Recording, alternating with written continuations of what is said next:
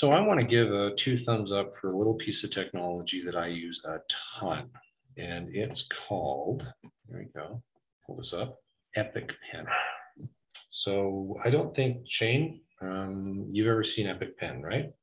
Harvey, you ever use this thing? Okay.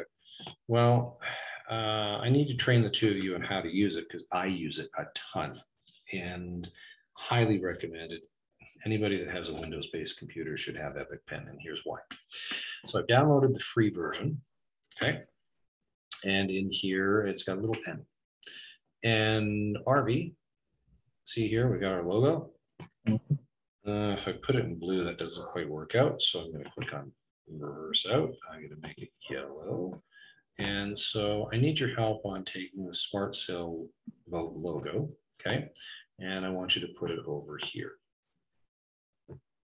Got it? So then I hit print screen and I can, in this case, I can minimize. See, there's a little eyeball here. That's what this is. This program that you can minimize it, hides everything, open it up, put an arrow on things, draw on things, put a highlighter on things, erase things. So I'm going to back out again. See that? Erase, erase. I can delete stuff.